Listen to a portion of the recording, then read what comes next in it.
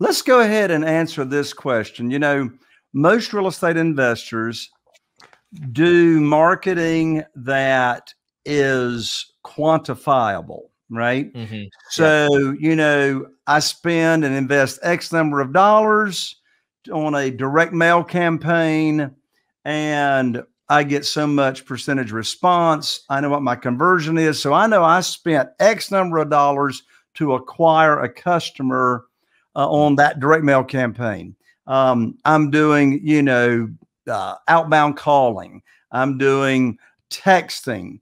I'm doing Facebook ads that are paid ads. So all these things that I pay money out.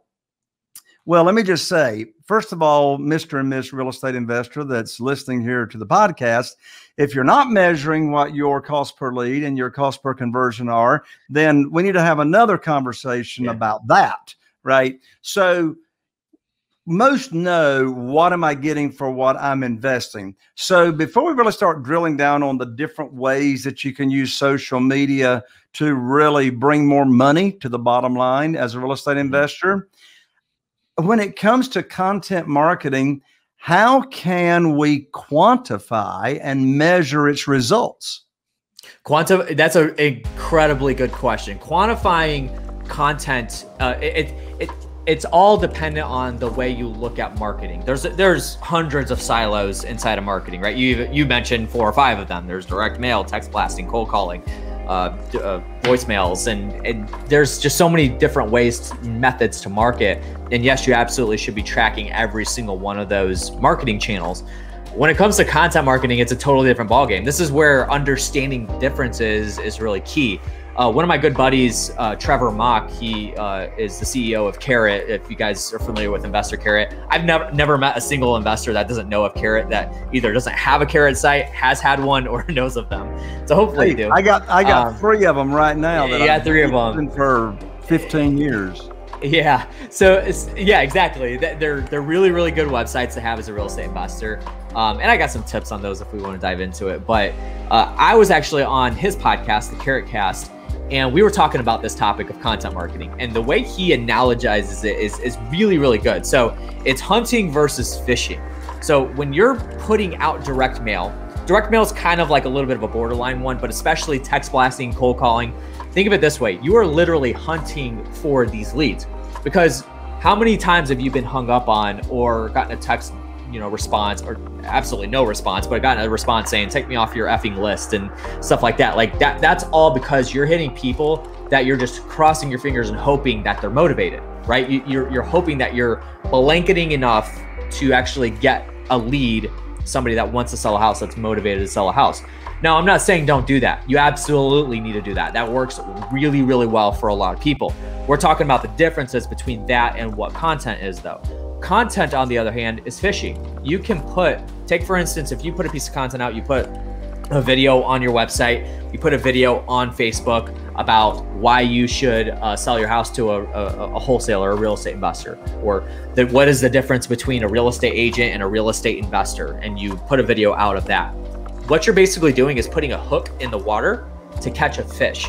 And the more hooks you put in, you don't have to go tend to those. Unlike hunting, you have to literally be, walking around and looking for the deal. Whereas with this, you're actually putting these hooks and these lines in the water. And then if one bites, well, you can run over to it and reel it in.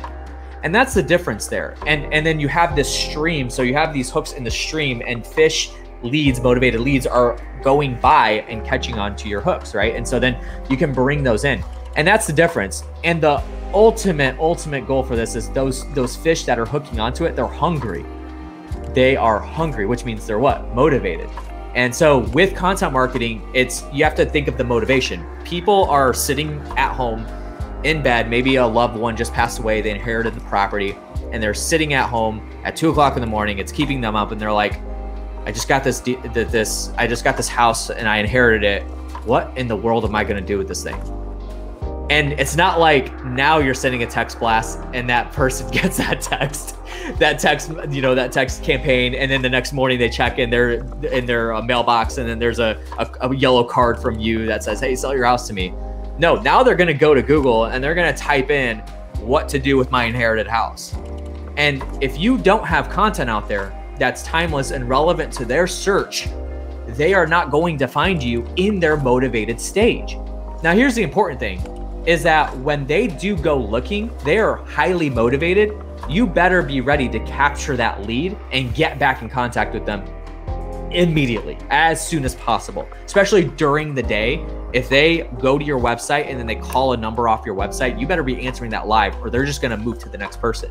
Because the unfortunate thing about what we do as, real estate investors, whether you're a wholesaler, you're acquiring deals, you're doing your own motivated seller marketing, is that it's kind of a commodity. Like wholesalers are a dime a dozen, guys. Like, people know that they can just move on to the next person. And a lot of times sellers are smart now. They're just going to look for the person that's given them the highest offer. And that's what they're going to move forward with.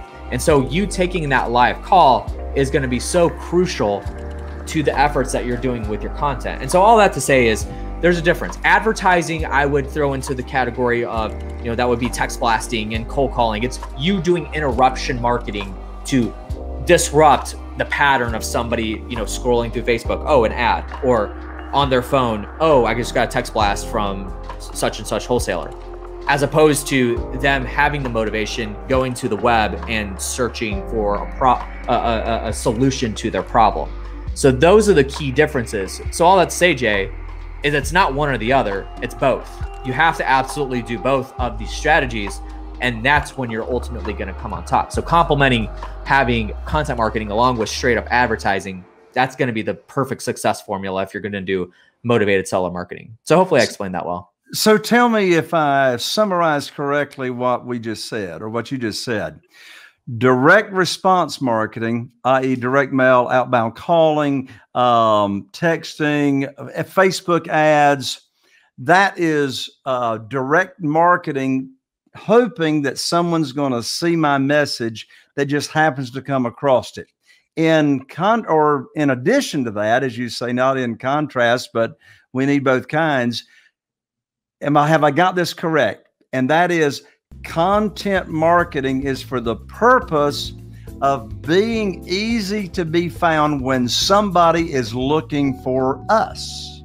Absolutely. Yeah, that's totally true. So I'll give you an example outside of the real estate world is, we've been, you guys have seen these Pelotons everywhere. They're very, very popular now. Those stationary bikes that have incredible technology inside of them.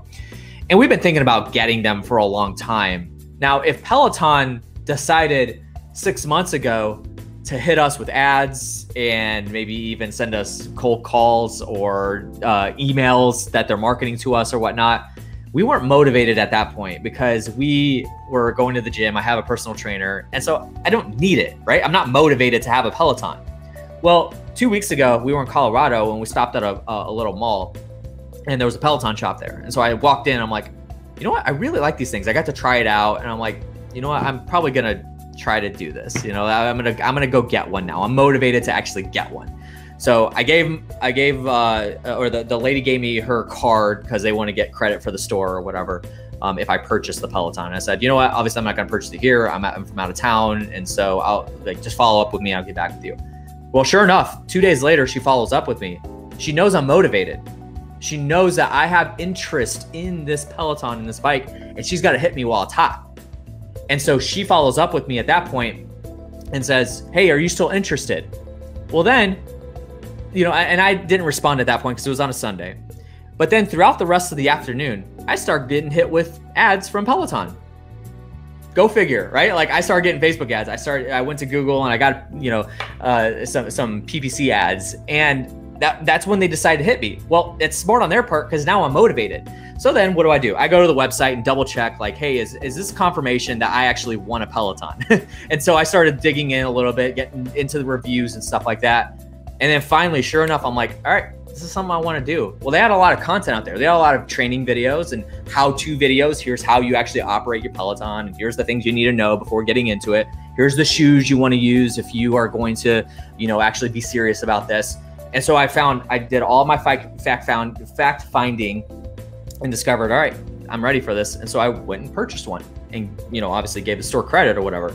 So I was in my motivated state at that point, not 6 months ago when if they did hit me, it would have been like, all right, delete email or I just don't care. I'm not going to be interested in these ads that I'm getting hit with on Facebook because I'm just not in the motivation for it. So it's all about the state of mind and the situation where somebody is. And that's why people tell you all the time, follow up, follow up, follow up. You know, a really big thing is follow up, or hitting them with, you know, 6 different mail campaigns over the course of a year or whatever. The reason is because you're hoping to hit them when they're motivated. That's when you're hoping to hit them, is just by blanketing them that way. But with content, it's, you know, you have stuff out there already. It's pre-active. And when they're ready and they're motivated, they're going to go search for it. If they find your stuff, you have a lot more of a credibility and authority stance with them at that point. So awesome.